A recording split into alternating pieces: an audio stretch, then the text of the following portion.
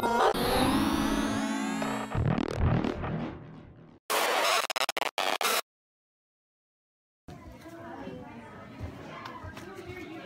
here we go, guys. We got something special for you. We've been asked to talk about the Holm KO of the vicious, basically before that point, immortal Ronda Rousey. Yep.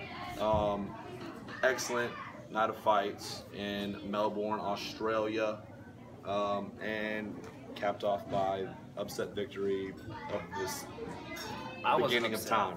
I mean, it was like the biggest upset since Matt Serra caught George St. Pierre, except this wasn't luck. Holly outmatched Ronda Rousey in this fight. I mean, from the get-go, in every way, took Ronda down, escaped Ronda's attempt at an armbar, hitting and moving. Ronda could not catch her, constantly frustrated her. Yes, and so here we go. We have Holly Holm, striking resemblance here between Holly and Wonder Boy. Just like. And we have Ronda Rousey. No, I don't mean Mr. T. This is actually Ronda Rousey right here. Actually her. Yeah, I'm really Ronda. So here we go. Frustrated, round number one. Basically gassed Ronda Rousey. Could not catch Holly Holm. She was tired. She was frustrated. Round one's over. Round two comes out. 52 seconds, I think it is, into that round. Holm continues to stick Ronda with the left hand.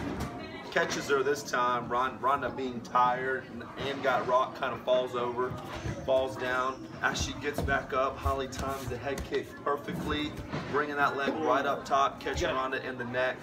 Yeah, he's down. He's down. Stiffened. He's down. She gets 2 shots in just for good measure. Referee stops the fight, capping off upset victory of the decade, century, since the beginning of time. Insane knockout. Holly Holm over Ronda Rousey at UFC 193 in Melbourne, Australia. Ladies and gentlemen, for MMA the latest, that is our depiction of an awesome fight. It's been awesome.